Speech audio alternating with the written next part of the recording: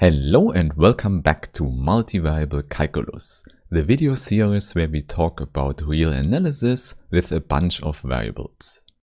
And in today's part 27, we want to talk about an application of the famous implicit function theorem. Moreover, I also want to state the general version of this theorem and the other one, which was called the inverse function theorem. However, before we start with that, I first want to thank all the nice people who support this channel on Steady, here on YouTube or via other means. And also, please don't forget, with the link in the description, you can download additional material like quizzes and PDF versions. These might be really helpful if you want to check out all the details of a given theorem. For example, it's good to have the important inverse function theorem in a written form.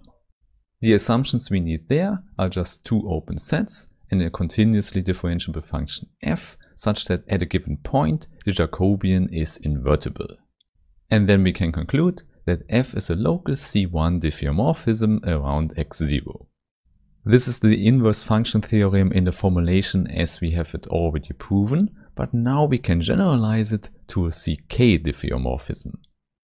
Indeed, this is not a big problem, because one can easily extend our proof by this fact as well. It's just the statement that the higher order of differentiability of f translates to the local inverse function as well. And please don't forget, k here is always a natural number or the symbol infinity. Indeed, often we have C infinity functions, and now we know that the local inverse is also a C infinity diffeomorphism.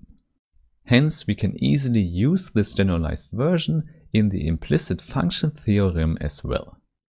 So in the formulation of the theorem, here we have our function capital F and can also be a CK function now. Otherwise, we have exactly the same assumptions as in the last video. So we have a point u0 where the function is exactly 0 and where the partial determinant is invertible. And then we get the existence result for open sets and a function g. This g is the wanted implicit function satisfying our equation for capital F. And now the order for the differentiability also translates to this function g. Simply because in the proof of the implicit function theorem, we use the inverse function theorem. So in particular, if we know that our capital F is a C infinity function, then g is as well.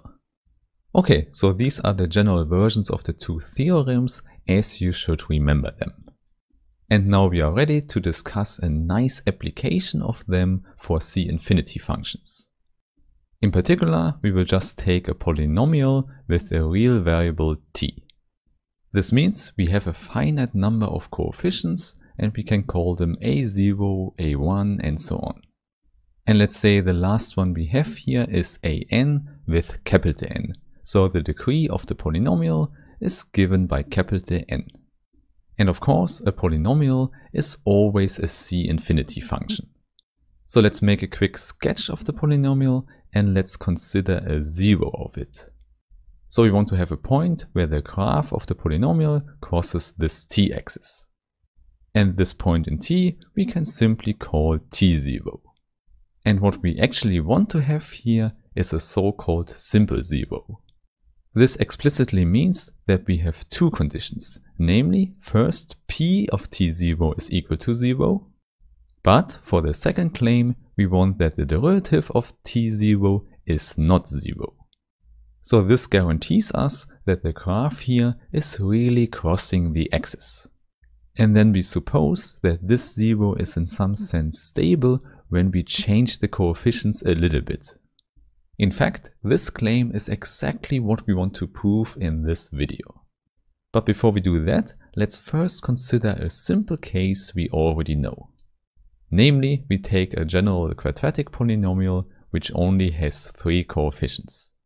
More precisely, in order to have a quadratic polynomial here, we have to assume that the last coefficient a2 is not equal to 0. Which implies that finding zeros here is just solving this general quadratic equation. So we have t squared plus a1 divided by a2 times t plus the constant a0 divided by a2 as well. And that's it, and this should be equal to 0. And now by applying your school knowledge, you can write down the general solution formula for this. Indeed, we find two solutions, and let's call them t plus and t minus. And there we have a whole fraction where 2a2 is in the denominator. And in the numerator we have minus a1 plus minus a square root. So in general, we would need complex numbers to see both solutions of this quadratic equation. However, if we assume that we have a simple zero here in the real numbers, then we also see what happens if we change the coefficients a little bit. So if we wiggle the coefficients in a C infinity sense, the zero will also change in a differentiable way. This is simply because the coefficients go into a C infinity function here. However, we cannot say that for a general polynomial because we don't have a formula for the zeros in the general case. But exactly there, the implicit function theorem can definitely help us. We just have to define a suitable function capital F. And as always, we split the domain up into two inputs. And the idea is that we put our variable t here into the second component and all the coefficients in the first component. Therefore, now we call the coefficients x1, x2 and so on. Maybe this is a little bit confusing, but just remember, we want to describe a polynomial where we can vary the coefficients. Therefore, it makes sense to see them as variables now. The only problem we have here is that the naming with the indices is shifted now by 1. Therefore, if we stay with our capital N, the last coefficient here is n plus 1. So in other words, our k here is equal to n plus 1. Okay, but now we see that the whole function capital F is definitely a C infinity function. And moreover, we also have a nice zero for it. Namely, we just have to put in the original coefficients and t0 from before. More precisely, we have to find the point x0, which is given as the coefficient a0, coefficient a1, and so on. So there we have our original polynomial, where t0 should be a simple zero. Hence, simple zero now means something for the partial derivative of f. It's just the partial derivative of capital F with respect to the t variable. And this is just the derivative of the polynomial, and we know this should not be equal to 0 if we put in our simple zero t0. So in other words, this 1 times 1 matrix here is invertible.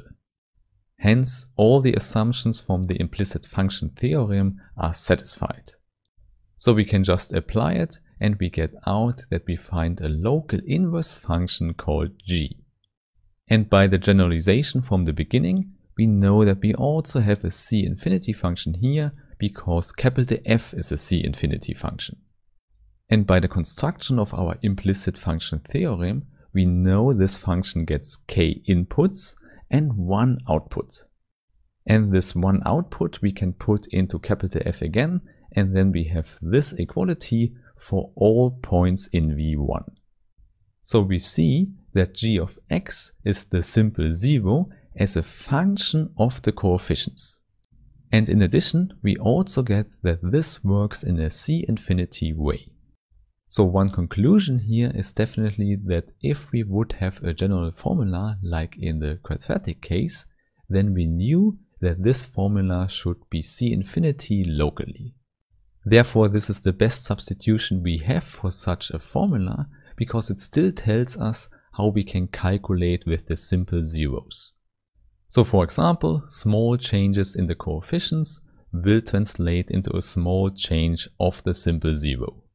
But please beware, if we don't have a simple zero, this whole procedure does not work. Okay, so this was one nice application of the implicit function theorem, but I can already tell you that we will talk about more later. For example, soon we will talk about so-called Lagrange multipliers, where everything comes together. So I really hope we meet there again, and have a nice day. Bye bye.